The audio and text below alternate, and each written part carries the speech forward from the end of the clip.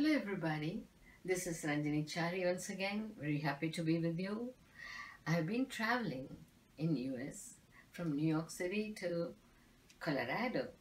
Besides spending my time with my children and my relatives, I had the pleasure of conducting some workshops also, some giving certain lecture demos based on ancient Indian techniques. So naturally, science, mathematics and yoga, everything is included in this. Today I'm very happy to introduce a great person whose sutra has been used in Indian mathematics long back. He is Pingala Charya. Pingala Charya belongs around 250 BC and he gave a sutra called Pingala Chanda Sutra. Sutra means formula, that denotes the formula. Now, chanda is the meter used in chanting. What is the meter normally we use them for measuring the length or the height. But here this meter is entirely different. It is the chanting done by in the Vedas or in the Sanskrit shlokas. We use this sutra. Now how do we use it this way? While chanting, suppose it is Bhagavad Gita, one of the shlokas, Nainam chindanti shastrani, nainam dahati pavaka, or Shariram yadavapnoti, yachapyutkramati ishvaraha, grihitva etani sanyati, vayurgandhani vashayat. This is one way of chanting Gita. There is one more way of chanting. It's a different meter. That's called Vasamsi jirnani yatha vihaya navani grishnati naroparani. So, the meter sets the tune of the Vedas, tune of what you are chanting. Epics can also be chanted this way. The going up and coming down, uttar chadhao. That's what we call. It goes up and then comes down. The voice is also compressed, voice is expanded with different frequencies. That is called the meter. That is called the chanda. What is the use of this chanda? Is it only for chanting? Yeah, it's used. Suppose it is chamaka, rudra. It is used this way. Ekachame, dashachame, deshame, vimshatishchame. Like this it is used.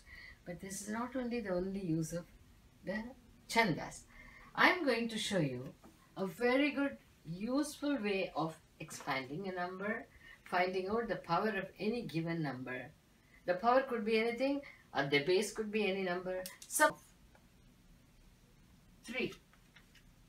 The power here will be called 4, the index, and the base would be called 3. The Pingala Chanda Sutra says, find out the binary representation of your power. So this goes this way. We find the binary. There is no remainder, so we put a 0. Once again I divide it by a 2. I get 1 as the quotient and 0 as the remainder. Now how do I write it back for my calculation of 3 to the power of 4? I'm going to put it this way. The quotient will be cut off by me and I'll only write it as 0 and 0. What is the 0 represents? The puja. The puja represents the square of the given base. So the first calculation will be done by the square of the given base, which is equal to 9. 3 square is 9. Now what is the second 0 represents? The square of the obtained number. That comes to 9 square, which is equal to 81. So 3 raised to the power of 4 is equal to 81. Why did I show you such a simple example? Because this could be easily calculated by you even without using the sutra. But this is the basic principles of the sutra. If you know this much, you can use it for any power, any number. Suppose my number would be this way. It is 4 to the power of 6. In that case, the binary of 6 would come to 0 remainder, 2, 1. Now how would I write the number? The quotient will be left out by me. I'll only take 1 and a 0. What is this 1? 1 ekam represents square of the base multiplied by the base itself. So this gives me 16 times 4, which is 64.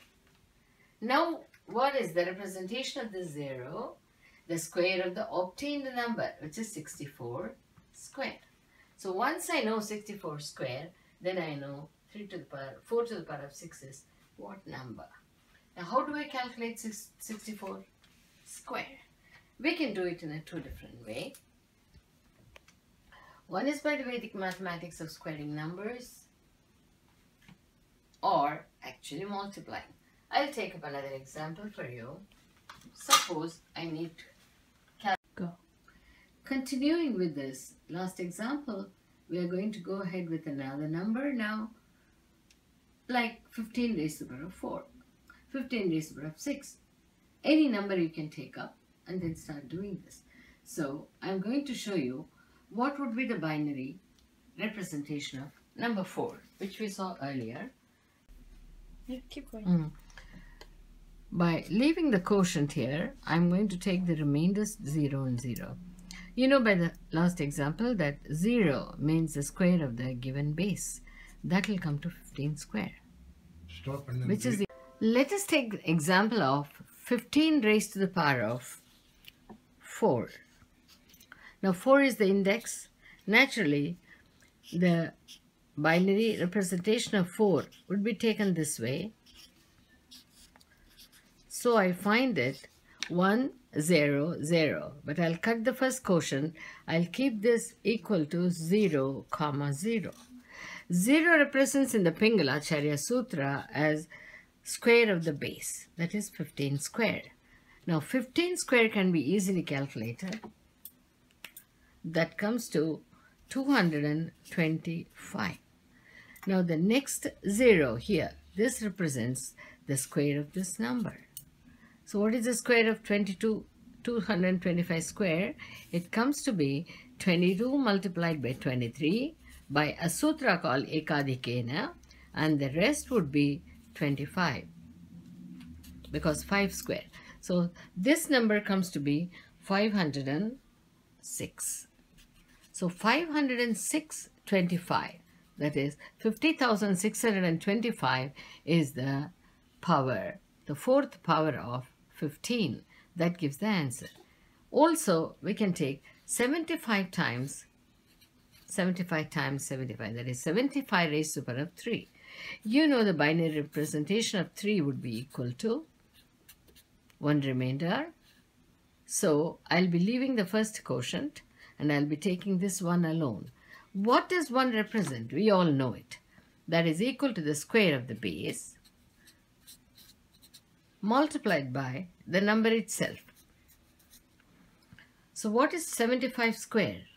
By, once again, the Vedic Sutra, the formula, this comes to be equal to, 75 square comes to be equal to 556. 7 multiplied by 8 and then a 25. That gives me 56.25. That should be multiplied by a 75. So this is how the answer, this number comes to be 421,875. That is 4,21,875. Like this numeral are played very easily here as index. The index numeral is first represented in the form of binary. By the way, is binary a modern discovery? This has come much before 2 or 3 BC, 300 BC. So what I'm finding, is modern mathematics encompassing all those things earlier known in India? I don't think so. It is now coming into light that all these mathematics were originally there. A few are only used, few are only revealed. Thank you. In finding out the 225 square, we can use the vertically crosswise sutra of Vedic mathematics. 22 will be multiplied by a 23. Any number ending with a 5, the 5 can be separated for square, that will be taken as a 25 always. And the previous number, ekadikena purvena, one more than the previous one, is 23 multiplied by 22 with vertically crosswise Urdhva Sutra. First top two numbers are multiplied and written, and in between the cross numbers are multiplied and added. Whenever you do a cross multiplication, you need to add. So 2 3s are 6, 2 2s are 4. 6 and 4 gives me a 10. I carry 1 here, and the last is 2 2s are 4 and 1 5. That's how I got this 506. And 5 square is always this way, so the total of 15 raised to the power 4 comes to 50,625.